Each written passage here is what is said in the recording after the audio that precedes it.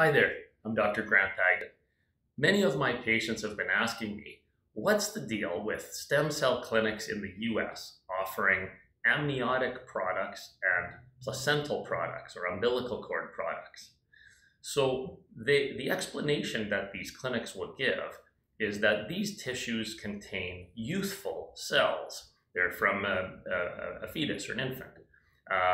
Whereas once you are an adult, they're telling you your stem cells aren't much good anymore, they're old, and don't have very much potential. Now, the truth of the matter is, when amniotic products and placental products are prepared for use in another human being, they have to be very carefully sterilized.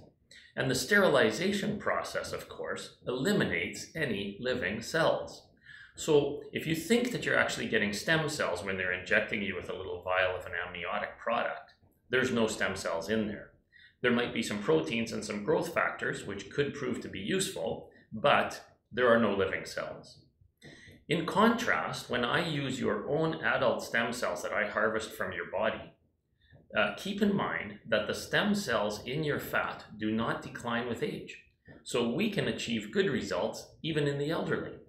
Now, it is true that the stem cells in your bone marrow decline somewhat with age, and that's why I like to use the combination. I use fat and bone marrow as the sources for my stem cells.